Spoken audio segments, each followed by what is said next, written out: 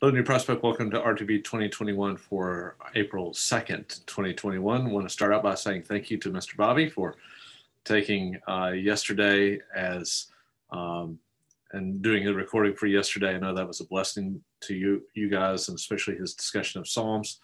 I will say this, that I didn't get a chance to see that before recording this. I'm actually recording it before he does his. So hopefully, I don't know what he said about the Psalms, but I'm going to say some things in the introduction to the Psalms in just a minute.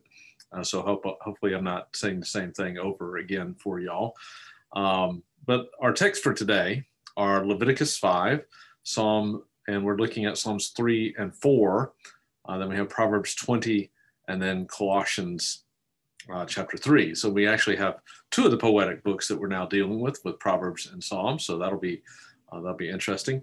I wish I had time to go through just some tools for interpreting Hebrew poetry and some things to look for, but we really don't have time to do that. That would be more of a semester-long class. But for now, we can just make some comments on these individual texts. So let's start with Leviticus once again, and we're still going through the various sacrifices. And yesterday was chapter 4, and of course, chapter 4 and 5 are actually dealing with some of the same types of sacrifices. In fact, the first is what's known as the sin offering. And then you have, at the very end of this chapter, you have what's known as the guilt offering. Now, these are what are known as the non-characterized by a scholar I really respect, Alan Ross, as non-sweet aroma offerings. The first three are in a different category. These are really about situations that not really resulting from sin specifically, but things that are in need of purification. It shows that even unintentional things that happen to us, even things like childbirth, according to the ancient purity rites, can bring uncleanness into the camp, and there needs to be some way of restoring that or bringing purification because of those types of things. This could be even unintentional sins. Now, this also stresses the fact that deliberate sins against God, those done with a high hand, or those things committed with a sense of presumption, those types of sins could not be atoned for by this or really any other sacrifice. You can look at Numbers 15 for that discussion. So this is showing again the purity that God desires among His people, the holiness that He desires, the fact that it should be separate and dedicated to Him. But it also shows something about the seriousness of sin. By the way, I think David recognizes that in Psalm 51 when he says, if I could. When he's confessing his sin, which was done with a high hand with Bathsheba, he says, if there was an offering I could bring, I would, but the offering that you require is a broken spirit and a contrite heart. So anyway, just a few discussions here on those sin offerings. Let's move on to Proverbs, and in Proverbs chapter 20 is our text for today. We have, I guess we could have gone to the Psalms, but we'll go with Proverbs for now. We have a couple of Proverbs, and I want to focus. I'm going to do something a little bit different today. I want to zero in on two specific ones that I think are very important for us today. One is what we find in chapter 20, and it is in verse 29. This is one of my favorites. The glory of the young man is in their strength, but the splendor of the old men is in their gray hair. And I've grown to appreciate that more and more these days with gray hair. But what is this saying? It's saying that among God's people, that age and the wisdom that comes with age, and the experience that comes with age is something to be honored within the covenant community of faith, whether that's within the microcosms of the covenant community of faith in the family itself, or whether that's in the church. And so I think the church should always do things to honor and to respect and to lift up and to encourage and to minister to, but also highlight the wisdom of our senior adults and those with the gray hair, right?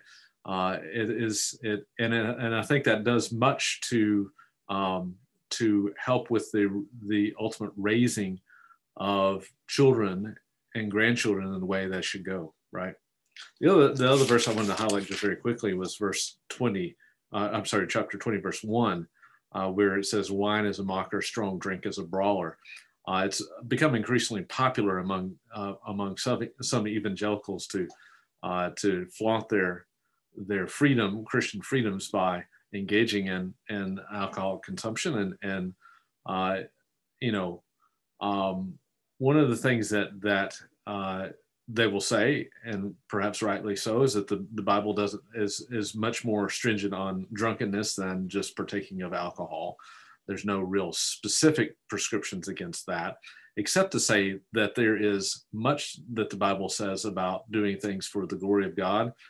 There's much that the Bible says about doing things that may put yourself in harmful situations. And this is one of those verses, I think, that why would you even attempt to play with fire? Now, I'm one who grew up in a teetotaling home, and I still maintain that to assure you guys.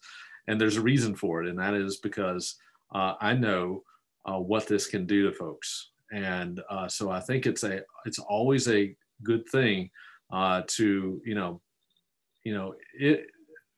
in your Christian freedom. There may be some who would say, well, you can do this, but is it wise to do, is what the author of Proverbs is saying. And I would argue that the author of Proverbs here says it would be wise not to even engage in an activity that could bring such harm and disruption to not just yourself, but to your family and to the church body as well. So wine is a mocker. So let's moving on here. We got to go quickly. So we're moving on to Psalms. So let me say a few things about Psalms. We'll have plenty of time to talk about the Psalter. Let me just begin at the beginning by stating what the purpose of the Psalms is. Psalms, the book of Psalms, is not just a book of songs to give rise to our emotions, to give voice to our prayers. It does that. It certainly does that. But it's much more than that. The songs of Scripture, according to the psalmist, especially we see this in Psalm 1. By beginning the book of Psalms with Psalm 1, which is a psalm that celebrates the Torah. Torah is instruction, and that is what the Psalms do. They don't just give rise to give voice to the emotions. They instruct the heart. And we see this, by the way, in the book of Colossians, chapter 3. We can get there, which goes along very well with this discussion. In Colossians 3, Paul says, "Let the word of Christ dwell richly in you." Well, how do you do that? That's a good thing to do, right? To have the word of Christ dwelling richly in you. Well, you do that by teaching and admonishing. Okay, so you can teach and admonish somebody so that the word of Christ is dwelling in them. In order to get the word of Christ into somebody, you want to teach them and encourage them, exhort them, admonish them. But how do you do that?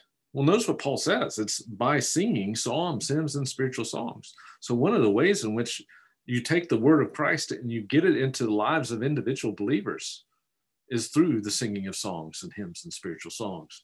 The Psalms are instructions to us, to exhort us, to help us to understand who God is and what he's done on our behalf. It gives us instruction and exhortation. And in that way, it not just informs the intellect, but it also directs the will. It shapes us and molds us as people of Christ. So as you read through the Psalms, don't just use them as a prayer guide, but use them as a way of bringing you into closer conformity with what God would have us to be, which is the image of Christ himself. And of course, one other note on that is that if you look at the book of Psalms, it is divided up into 5 books. The first book is divided there at chapter 41 and 42, and you'll see that the first book of Psalms is ended. And you probably even have in your Bible book 2, starting with 42. And then again, I think it's Psalm 73 is the next book. And there's 5 books. Well, that should bring a bell for us because there are 5 books in the Pentateuch. The first five books of the Bible, and those five books, of course, are known as the Torah, which is the instruction of God. And so it's almost as if the psalmist or whoever organized the book of Psalms organized it in a way to recall Torah, in a way to tell us what this purpose of the book of Psalms is to give us instruction on who God is, who we are, and how to live in relationship with him, in covenant relationship with him. And there's more that we could say on that. One other thing on our text for today, these are Psalms of lament, very common in the book of Psalms, which express sorrow and even asking God to specifically address situations, lamenting a situation that you're in, sorrow over a situation you're in, and asking God to address those situations. And usually the Psalms end with a statement of confidence that God would in fact do that. And Psalm 3 and 4 are good examples of this, where they say, for instance, in verse 8, salvation belongs to the Lord. Your blessing will be on your people. Verse 8 of Psalm 4, in peace I will both lie down and sleep, and for you alone, O Lord, make me dwell in safety. So it starts out with cries out to God of lamentations, and it ends with expressions of confidence. There's only one exception to that, but I'll save that for later. So I hope these Psalms will be encouragements to you as you grow in your faith, in your close walk with Christ, in your growth in Christ likeness, because they are, as Paul tells us in Colossians 3, they are ways in which we are exhorted and encouraged and taught to have the word of Christ dwelling richly in us on this day, April 2nd, 2021. Hope you have a great rest of the day.